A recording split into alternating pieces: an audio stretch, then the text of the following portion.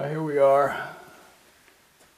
Got the bridges up, lights on. This one controls these lights. Arduino powers the bridge lights. This bridge goes up, and you turn the lights green. The bridge goes down, and turn the lights red. This one, bridge goes up, lights go green,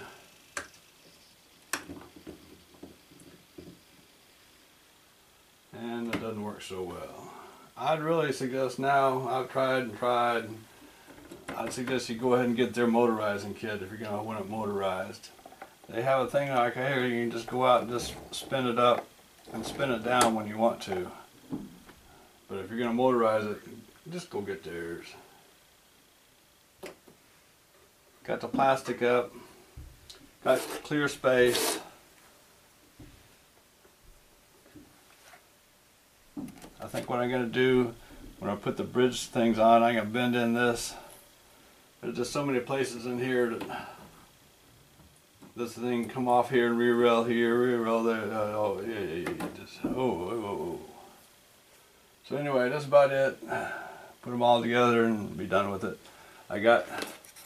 This is how deep the water is going to be. Going up to there. Going up to there. I'm still working on this to get the loop across here. It's either this or a piece of plywood or something. But piece of plexiglass running across here so you can see into the water. Da da da da da.